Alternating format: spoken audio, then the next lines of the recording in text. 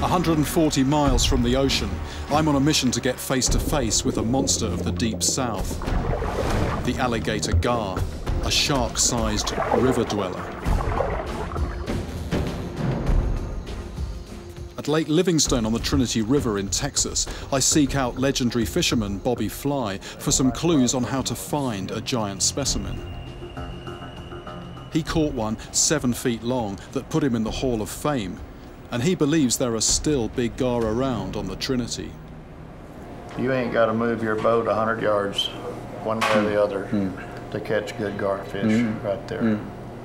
Now, I have seen one 14 foot long down there, garfish. Oh, really? And I was tied up in the top of a willow tree with a 14-foot flat bottom, and this bad boy come right up beside me and just surfaced right there. And I seen the front of my boat and the back of my boat, and I seen fish all the way.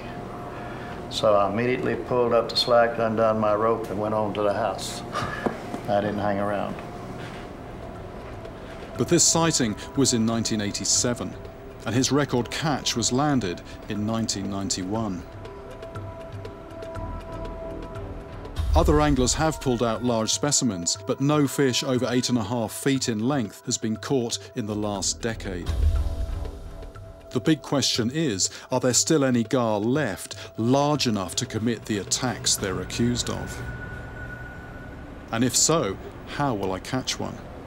That's interesting. I mean, it's a big, fierce... Bobby Fly caught his giant using a bait of a carp-like fish called a buffalo.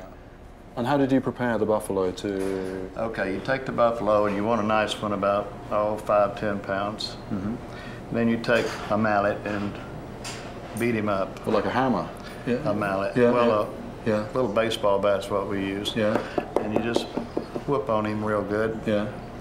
And then you take your claws, your fingernails, and you just get his tail and you just strip the fins off. Yeah. And then you cut him up in little bitty squares, like 1/4-inch squares. Right, okay. And the blood, the reason why you beat on the fish with a mallet is to get that blood all into the meat. See, because that's what they're smelling when out there. They want that blood. You just put it on that hook and throw it up there.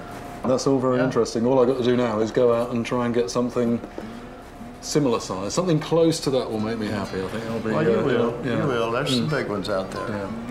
You go down there where I told you to go. You'll be all right.